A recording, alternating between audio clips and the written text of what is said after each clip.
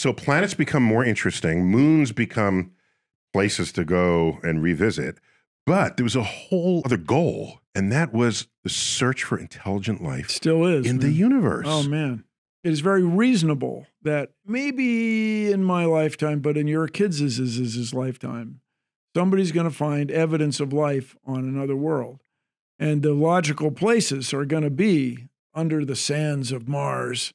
Okay, but this would be microbial life. This is not. Well, yeah, but still, it would change the world. Then you would say to Mr. Microbe, Ms. Microbe, do you have DNA? Are you a whole nother different? No, I get that, but that wasn't what SETI was about. No, it's still not. That's fine. Knock yourselves out. That's not their thing. And because if we found such a signal, it would, dare I say it, change the world. So SETI Institute keeps listening. We had an exhibit at the Hayden Planetarium before we rebuilt that was narrated by William Shatner, and it was about the search for life.